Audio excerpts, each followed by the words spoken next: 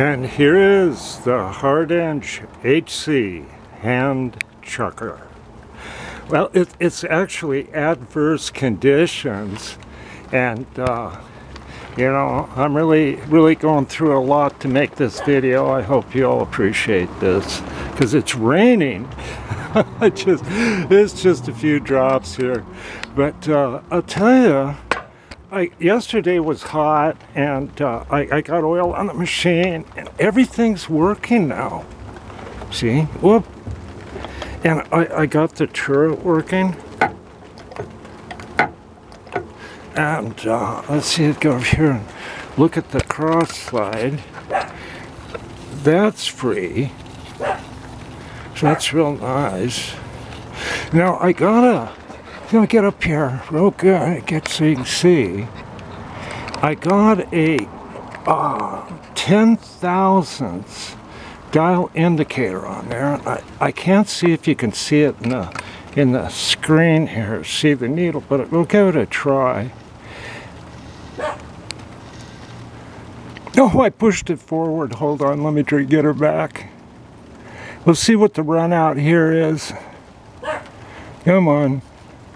Oh, okay, let's try it right about there somewhere. Let it settle in a little bit. It's about 10,000ths. And the spec is half a tenth. And it's going to jump a little bit, hit bumps and dust. And you got to figure that half a tenth of a thousandth is the thickness of a speck of dust.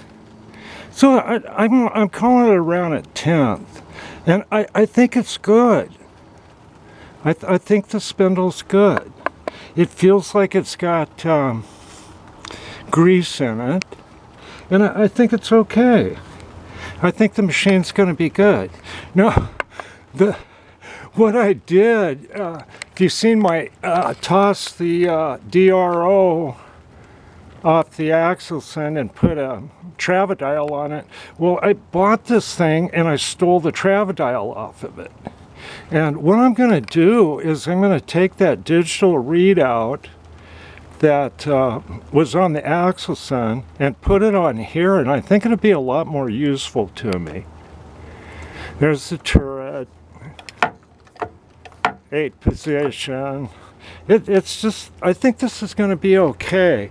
And what I'm going to do, I really don't have anything to make with it, but I'll set it up for drilling, turn, and face, and bore with a little boring bore on there. Then you know, just do general things on it, like make bushings and pins, and you know, dust something out, dust out a bushing, or you know, just kind of general stuff. I'm gonna make room for it. So anyway, I'm gonna have to throw a tarp on it. I don't know if you can see the rain beating up on it. You know, I only want to de-rust it once. Here's the oil thing. Here I got that working, got it full, and pumping oil through it. Oh, it's so nice to see this stuff work.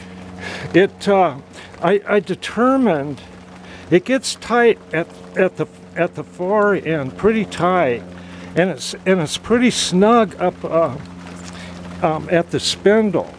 So I figure there's about 2,000ths wear on this bed, and that's not real bad for one of these things. This thing's still got some life. Okay, I got some Monarch things I'm working on, so I'll get on those. Okay,